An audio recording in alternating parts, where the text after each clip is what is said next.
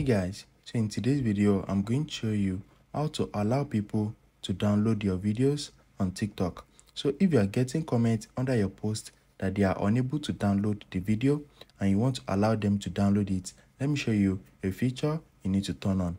So the first thing is open your TikTok application and you need to click on your profile menu right here.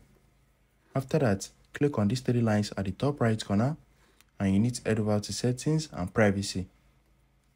Once you get to settings and privacy, click on privacy, and once you click on privacy, scroll down and you're going to see the option for downloads. So just click on it and you need to turn it on. Allow other people to download your videos and share download to other platforms. So just turn it on and now people will be able to download your videos on TikTok. If you found this video helpful, smash the like button and subscribe to my channel for more amazing videos like this. Thanks for watching.